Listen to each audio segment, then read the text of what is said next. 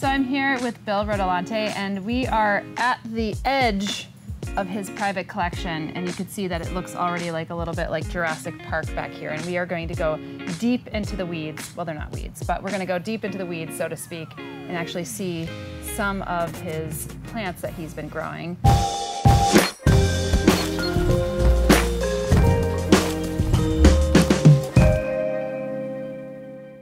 This is the original philodendron Dark Lord. This is very popular on Instagram. Has beautiful red leaves. Gets quite large, actually. Dark Lord was originally given to us by an interior scaper.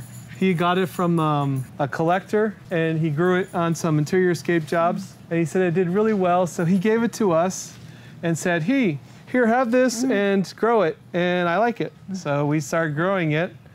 Did real well for us. We realized how fast a grower it was, so we started growing it, and now everybody has a little piece of it somewhere. Yeah, that's fantastic. Well, how long have you had your private collection here?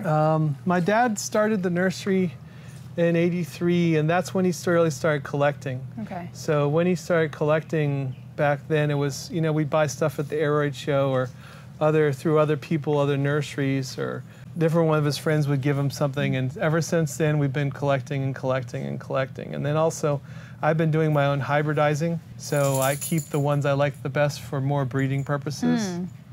And we do a lot from our own seeds through this collection. So we'll get seeds out of here, and then we'll plant them and then sell them. So why don't you take us in, because I don't want to, you should lead the way and you should point out things. This is a philodendron pinnatophytum, but this is aberrant one. It has red stems, where the actual species has like a plain green leaf with little red dots. Yeah. But this one has complete red stems to it, so we kept that. Now this is also in the, isn't it a thimatophyllum now considered?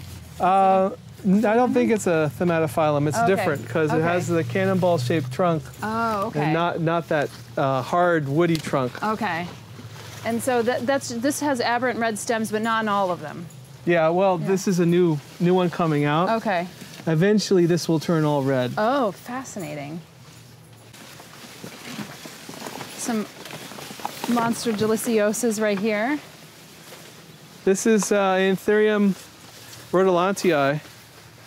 This was named after your father, or this for was you? named by Dr. Crowett for my father. This is one of the ones we got from a collector a long time ago, and gentleman was in North Carolina. He gave it to us, and it's in South America, and Dr. Crowett named it for us. That's so sweet. I like the corrugated look of the leaves too. Watch out for the dogs and the leaves. We got Anthurium warocreanum. It doesn't like our summer, so it loses a lot of the leaves in the summer. But if you come back in the wintertime, this whole plant will be covered in leaves. Wow. I mean, you don't weed whack back here, do you, Bill? No, employees don't like coming in here and weeding. Never know what they'll find. I mean, what are some of these large anthuriums that are flanking us to the left and the right? We got Anthurium plowmanii grande, Anthurium. Look at this. It's insane. We have different crenatum here. We have Anthurium Barkley. We got another plowmanii grande. We got here's a thimatophyllum hybrid. Oh, here you go. We got Anthurium moonini with the trilobe leaves. Oh, that's a beautiful one. I love the ones with trilobes. Both philodendrons and anthuriums.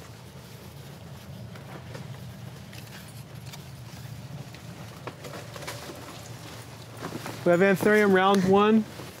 I tripped over an aerial root.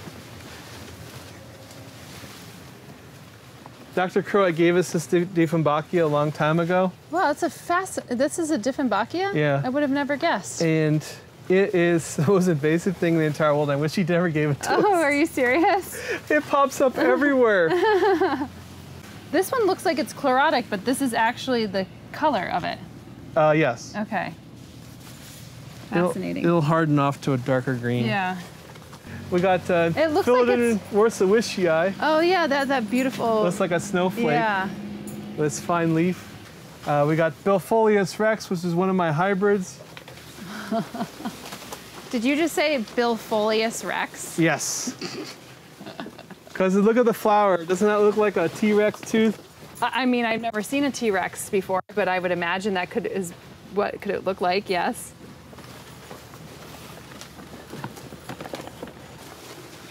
We've got Anthurium Calcina mirandi.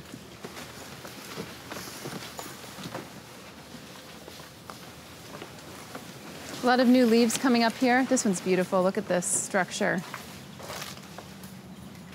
Which one is this, Bill? It is, that one is, I believe, Big Splash. It's hard to tell without a flower. Okay. Because two of them look the same. But this is the true hooker eye. This is actually the species hooker eye. Wow. Not many people know what really hooker eye is, because hooker eye is one that's a catch-all. Everybody calls, oh, that's hooker eye, that's hooker eye, that's hooker eye. That's not actually hooker eye. Hooker eye has little white berries when it does fruit. And do the other ones not get white berries? Or? No, it's one of the more unusual ones. Okay. Most of the bird nests have red or orange or purple berries, but white is not as popular. You got philodendrons. I love the stems on these. Yeah. The ruffles on the stems, the petioles. Mm-hmm. Oh, I love the new leaf too. Like, look at this new leaf. Look at the color on that. Oh, it's so beautiful. I mean, this is like walking through a jungle, Bill. Yes, it is. It's my own personal jungle. This is your own personal jungle. And we have some Chamberlainianum hybrids with red leaves. Oh, those are nice. It's almost a shame they're hanging like so far to the ground. I mean, look, the dog's collar is getting up on the leaves. And, and look at some gloriosums right here. Yeah, some nice big gloriosums. Yeah, just to the left of me. Wow, these new ones. Just some more Thermatophyllums. be mindful.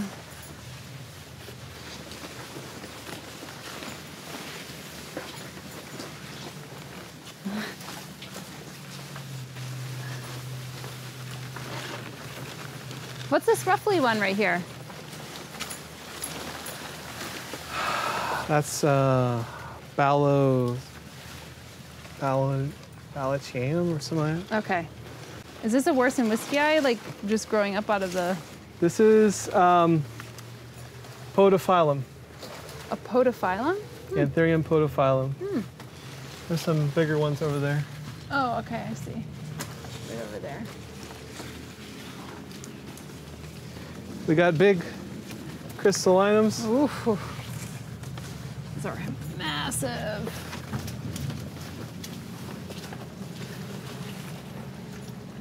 We got big ace of spades. I remember seeing these at TPIE, the ace of spades. I don't see them in garden centers though. I've been waiting for one. Too popular right now. Everybody's been selling everything on the internet. It doesn't even make it to the garden centers anymore. Oh, look at That's that. a hybrid. Nice.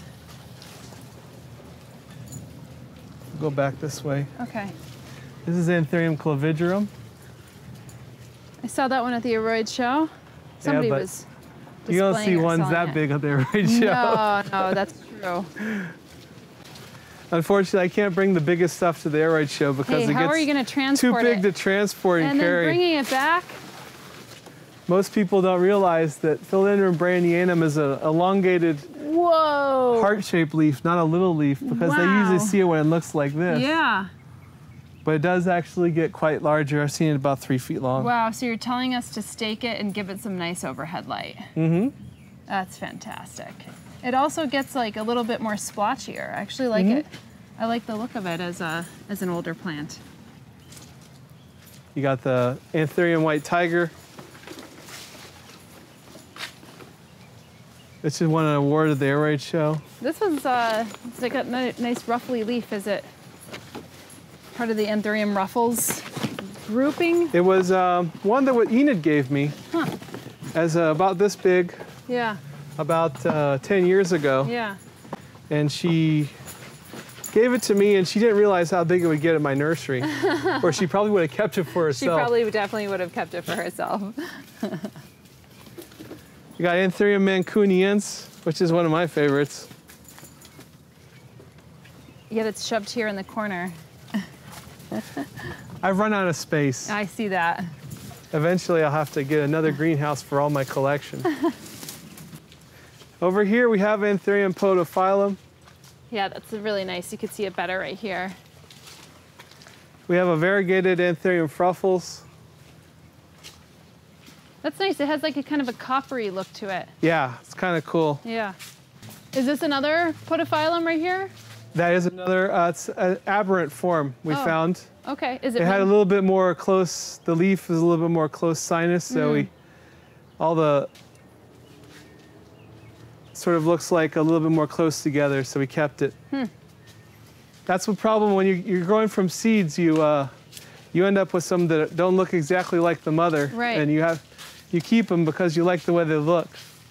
So some of the seeds of the Anthurium, they have like a little bit of a, like kind of pectin outside of it. Do you remove that? What's the best way to actually reproduce your Anthurium? Do you want me to show you how? Yeah, I'd love to see it. Okay. Okay. This is a rare one. This is actually the true Philodendron williamsi, or the Monophyllum now. Yeah. Most people don't know about it because they have the regular Stenolobum, which everybody thought was williamsi before. But then they realized that this is the actual williamsi, so not too many people have it. We have Anthurium salvinii, which is very popular.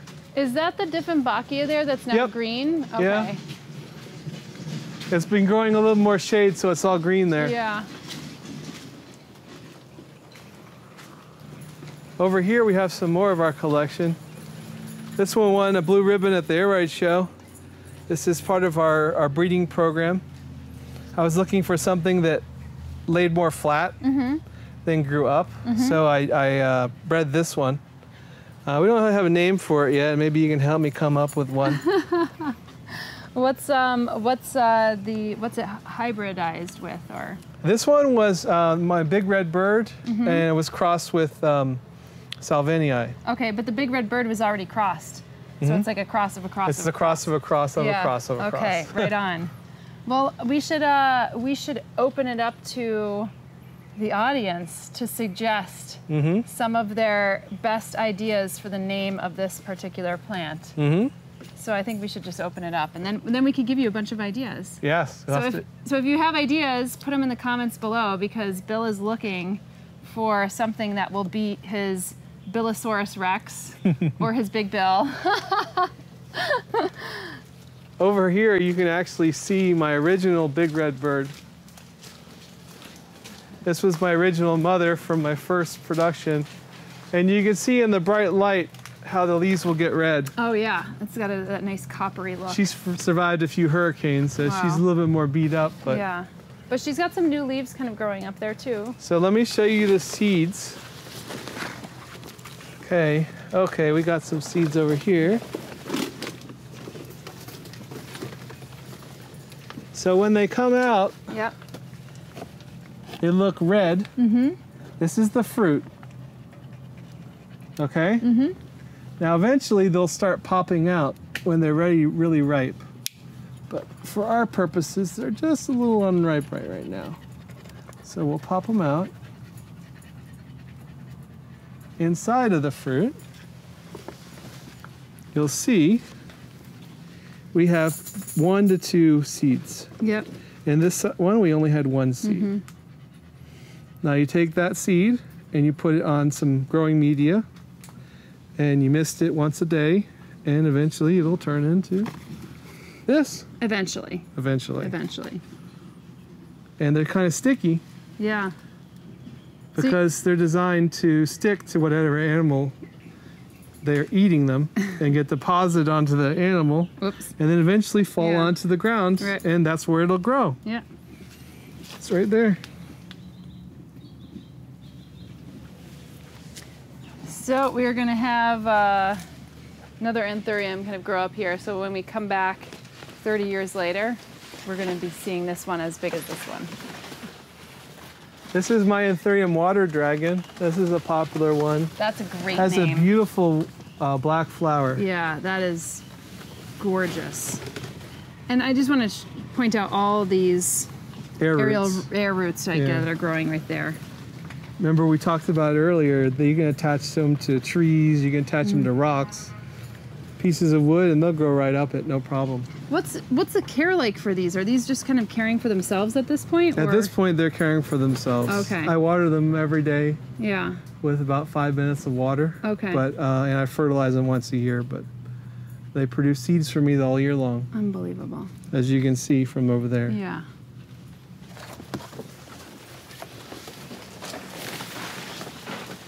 Now, some of our breeding program that I've been working on. And you know how popular Clarinervum is? Yes. I've been breeding with Clarinervum. Whoa. To get a more disease-resistant and hardy version. Is that with like an ace of spades or something, or? It does have ace of spades in the background. Oh, that is super. So that's one's going to go into tissue culture next. Yeah. Oh, you like it, Daisy, huh? Yeah, she does. She's like, I'm going to pee right on it. Yeah. Come on, Daisy. Oh, that's gorgeous. So I'll have to think of a name for that one, too. Okay. Look it. We got a lot of suggestions. We got some jobs for our viewers. Yeah, the viewers have to come up with names, which honestly, I would say is probably the most fun part about it. And then they'll have to come buy it because they named it. Exactly. And then you have to tell all your friends because you actually contributed to the name. So we are getting groupthink right here to figure out the names of 2 plants of Bill's. This is gorgeous, Bill. Well, I can't that's not see them about selling. 7 years of breeding to get that. And now if you go into tissue culture, which could happen, what, in 2020? Will it take then probably a year or 2 before we actually see this on the market? Probably 2 years. Okay. So it goes to your timeline again. I know. But folks, good things come for those who wait. So maybe 2 years from now, you'll be able to see this plant in your garden center. Or being sold on the black market, depending on which comes first. Here's one of those Xanthosoma variegated Mickey Mouse that looks like a butterfly ones. Yeah. Sometimes I see them in the landscapes and like in botanic gardens. People don't know how to react to them. Yeah. Because it's so weird looking. Yeah. I have some customers, they're like, oh, it's so ugly. And other ones like, oh my gosh, I have to have it. Do you have any for sale? I think some people like the more obscure, kind of strange and unusual. You can't get stranger than that. Yeah. The leaves all warped. I know. White variegation is what it does to it. I've seen these in the market now, right? These are, is this a Macrorhizos? That's Macrorhiza. Yeah, variegata. Yeah. Yeah. We have to do that from our own cuttings because if you do it from TC, they never come true. And TC is tissue culture for... It wanders back and forth, and you get some that are plain green and some that aren't. At least this way, when you take the babies, you can pick out the ones that have the variegation, and the ones that are plain green, you can throw away. Yeah. Well, I have to say, this is such an inspiration. I mean, seeing a nice little jungle behind us of your private collection, which started with your father, which is really wonderful to see that it's like kept in your family. Yeah, we're a family business. And I know your son Logan, you said, I hope he doesn't get into the plants, but who knows? He seems to come to life every time he's at the Aroids show. He'll probably have to support me when I'm older, so he'll have to be a doctor or something. Engineer, maybe. Well, time will tell. Time will tell. But thank you so much. I mean, between this and, you know, all of your hybrids, I mean, I think it's just like super inspirational, and I know people will love to see it. So thank you so much for taking the time out of your day. No problem. I'm glad you came down to visit me. You promised at the TPIE show, and you came through. I came through. Well, thank you so much. I really appreciate it. I'm glad we could actually show a little bit of your passion. Well guys, that was Bill's big reveal of his private plant collection. What did you think of it? We have our work cut out for us though, because he has 2 hybrid plants that need names. So be sure to submit your ideas for Bill in the comments below. And if you like this video and you're digging the channel, then give it a thumbs up and tap on that subscribe button. And keep on top of your plant's care. Sign up for my houseplant care spreadsheets. If you purchase the 125 houseplant care spreadsheet or enroll in the Houseplant Masterclass, then you'll get tutorials on our free houseplant care tracker, which sends you automatic reminders for watering and fertilizing. Additionally, you'll be able to record, track, and share important milestones in your plant's life, like when you swap it or if it gets a new leaf. Details on homesteadbrooklyn.com and in the description below.